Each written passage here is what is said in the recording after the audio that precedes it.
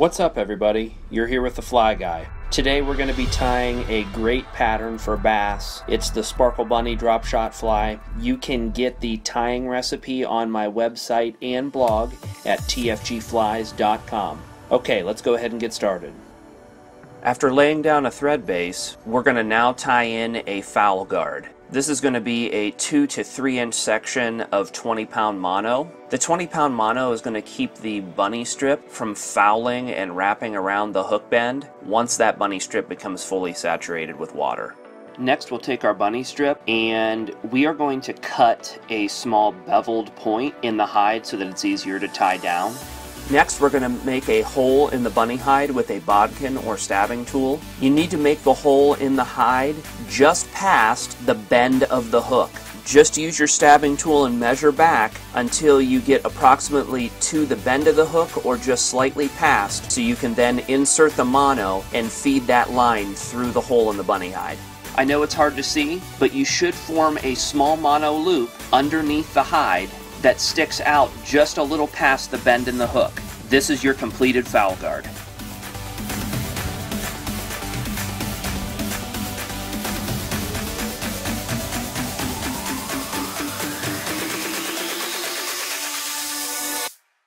After securing the mono to the hook, go ahead and throw in a few half hitches, and it's time to get a fly tier's best friend, super glue.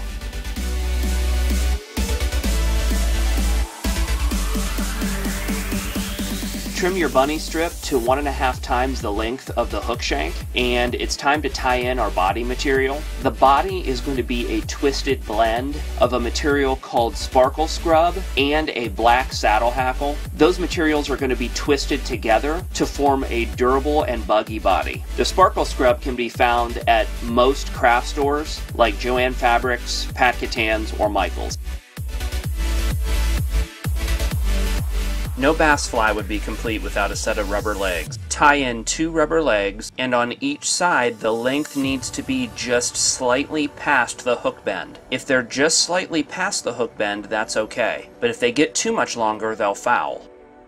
After adjusting your rubber legs and trimming them to length, go ahead and make a couple loose wraps to get those rubber legs out of the way so that you can wrap your body. For the next step, you'll need a binder clip. You can use whatever tool you want. I just find that a binder clip works the best. All I've done here is attach the binder clip to the base of the feather along with the Sparkle Scrub, and I'm slowly twisting that material together. I'm not twisting it fast, I'm twisting it slow so that fibers don't become trapped, and I can slowly blend those materials together and make a durable rope to then wrap my body forward.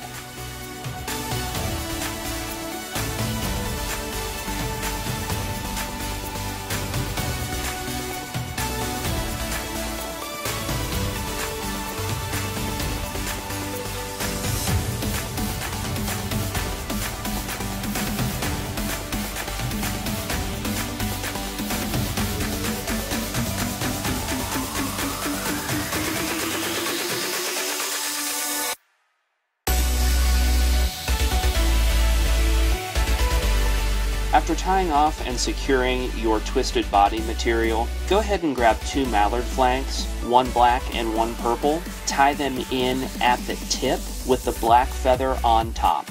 Make 1 to 2 wraps forward with these feathers, making sure that you are stroking the fibers back, and then tie them off.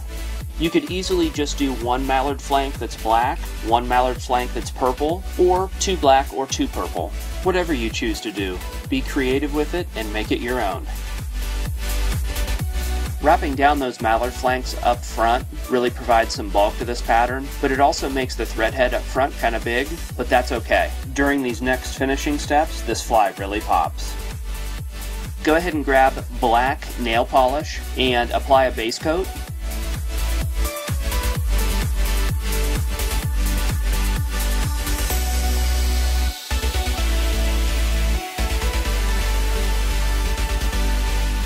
After that dries, you can go ahead and use a purple glitter nail polish to go ahead and coat over that black nail polish. And then once the purple glitter is dry, you can apply a final top coat with Sally Hansen's or your favorite clear head cement. And that's it. Your fly's done.